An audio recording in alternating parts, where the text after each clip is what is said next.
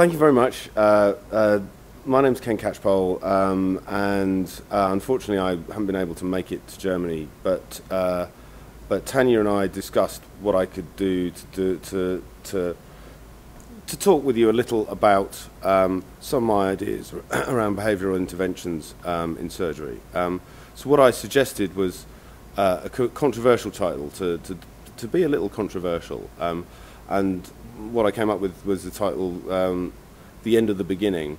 Is it time to forget what we think we know about behavioural interventions in surgery? And you'll see, hopefully, what I mean by that in a minute. Hopefully, I'm going to challenge you a little bit on what you think. Some of this you may have already thought of.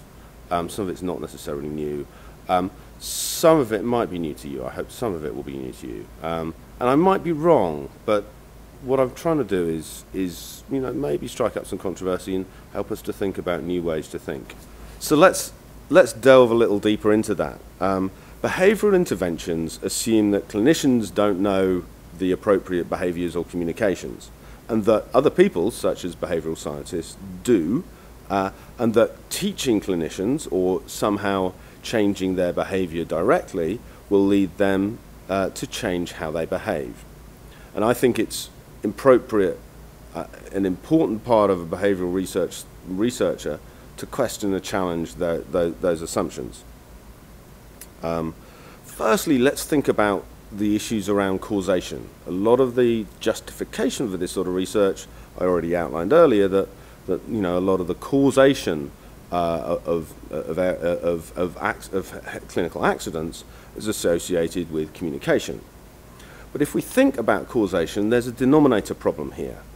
The vast majority of clinical time is spent communicating. So of course, the vast, the proportion of communication issues that contribute to incidents would be high. So since communication is a major component of clinical work, it stands to reason that it would therefore be implicated in lots of patient safety incidents. If we were to take the idea that 80%, for example, of avoidable harm was contributed to communication problems, but in fact 95% of clinical work was spent communicating, actually that would suggest that maybe communication wasn't as important as other aspects of clinical work. Now I don't know what that number is, but the truth is we don't know the denominator. So to say that communication is the biggest contributor to patient safety incidents may be true, but it may somewhat mislead us because such a huge proportion of clinical work is about communication. Next, let's think about who's doing the communication. Clinicians have to work in huge, geographically and temporally distributed teams, which have vastly different skill sets. They might be messaging someone in another hospital while talking on the phone, or receiving a page from someone in their own hospital while talking face-to-face with a nurse or a doctor or another doctor or a patient or another specialist. They have to work under time pressure in situations that are constantly changing. There are few teams on Earth, I would argue, that have such diversity and complexity. For example, a lot of the lessons coming from the airline cockpits, much of that translation just doesn't work in this case, because you've essentially on an airline, on an airliner, from the crew resource management model, you have two pilots with very, very similar training, and a crew with relatively similar training, all actually within a small time and space. Clinical teams are much more complex. Even operating teams have an incredible, much greater range of diversity. So even in traditional business environments where a lot of this sort of literature comes from, again, you often have very similar people with similar backgrounds, similar training, relating often in real time, but at least towards goals that are relatively clear. And certainly not as morally fraught as clinical goals.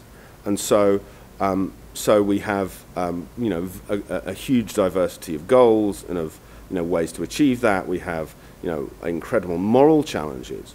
A lot of discord in clinical teams comes from the fact that everyone thinks that they care more for that patient than other people.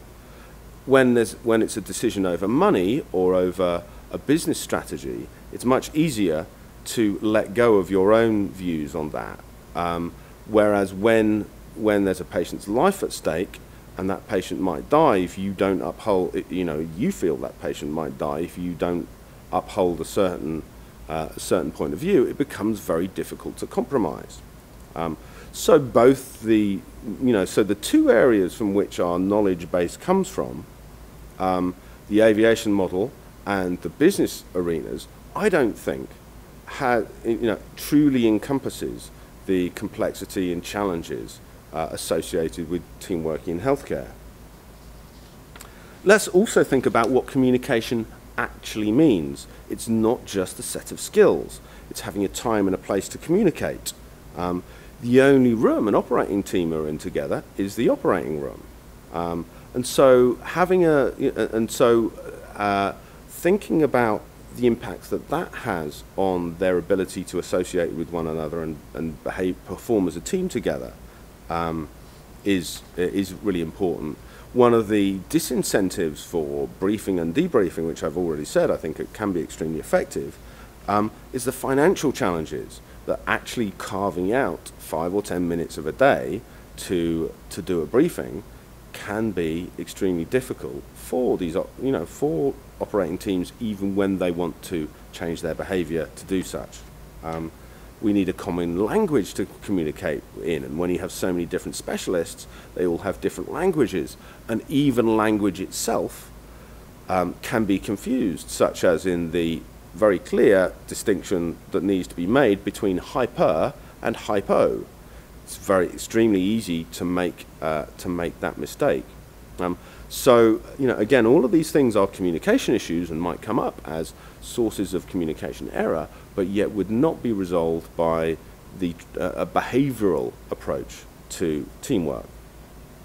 And actually, I'd argue, therefore, that maybe healthcare teams are actually incredibly high performers in teamwork, and that perhaps we could learn a lot about good teamwork from these teams that we could then translate into aviation or business management, because they have to deal in such acute situations. Many different people, many different forms of communication. Not having a shared language, not having a structure to communicate in, having to communicate within some very deep financial and time constraints. So maybe we're asking the wrong question. Maybe we should be saying, what is it that these teams do well? Because maybe we can learn something about that will benefit lots of other industries.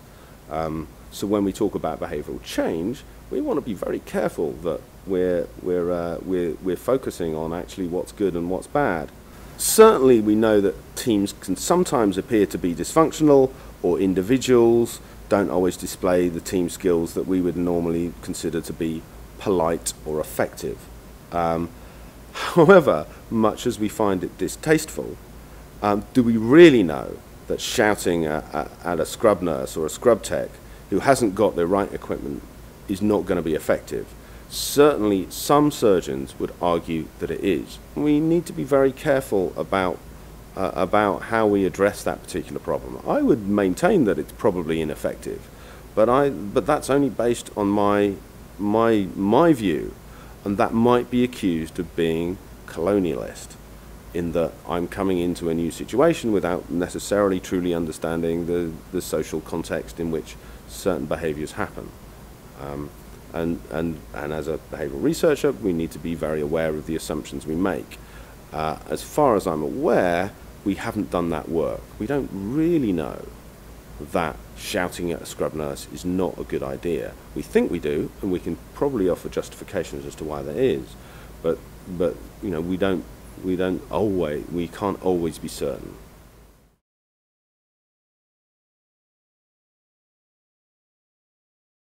So what does effective teamwork behaviour look like? I think the truth is that we can make some judgments, and we don't know. We don't know for a number of reasons. We don't know because it varies massively with context.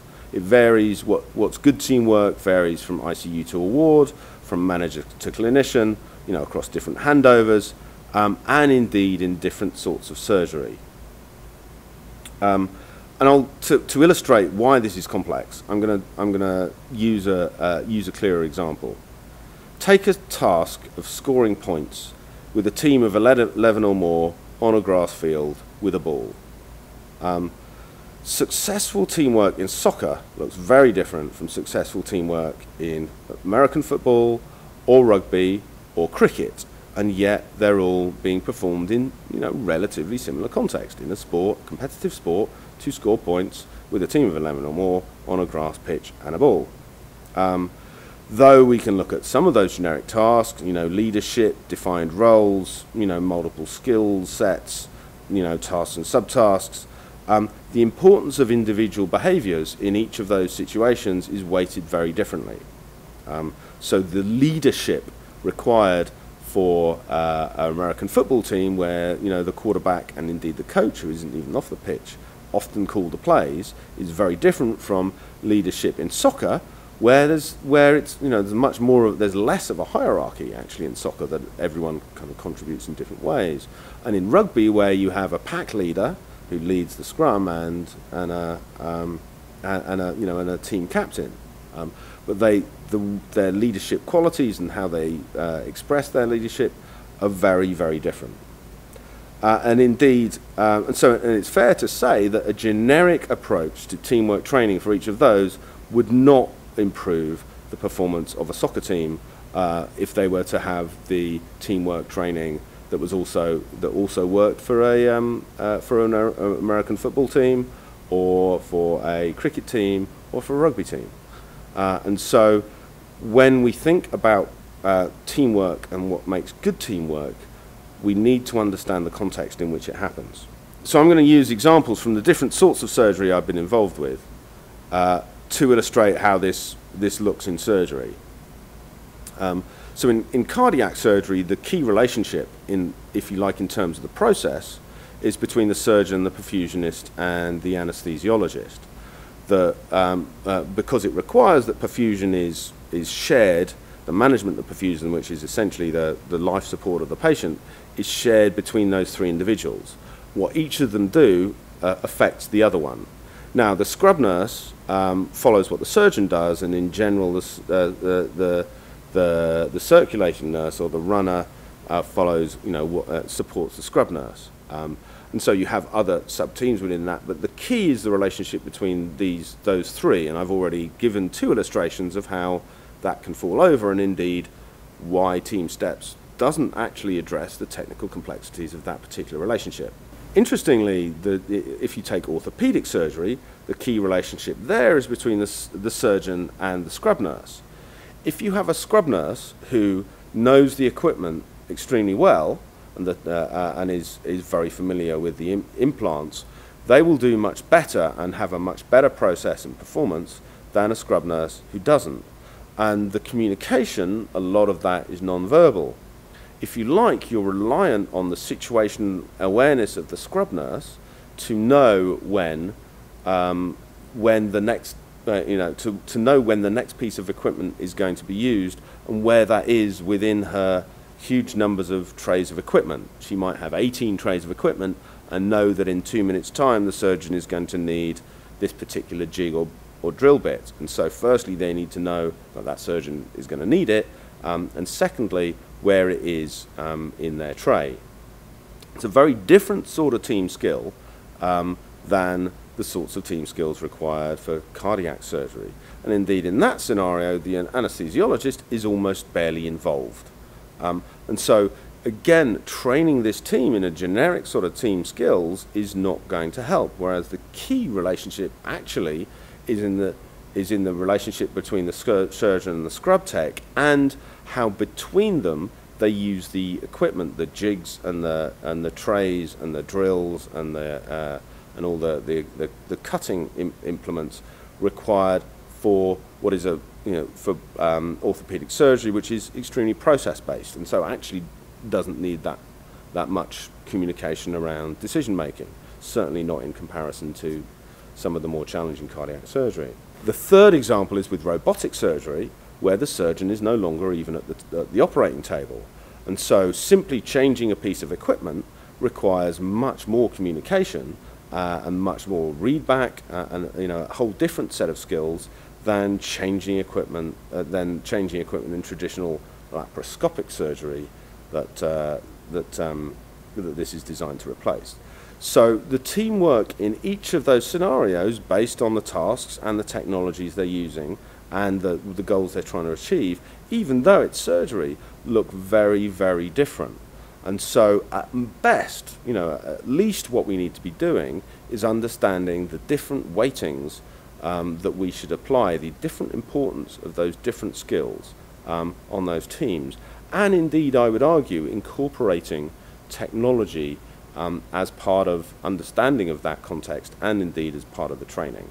Really what I'm saying is, as we delve into what constitutes a team, we start to see how much influence context plays.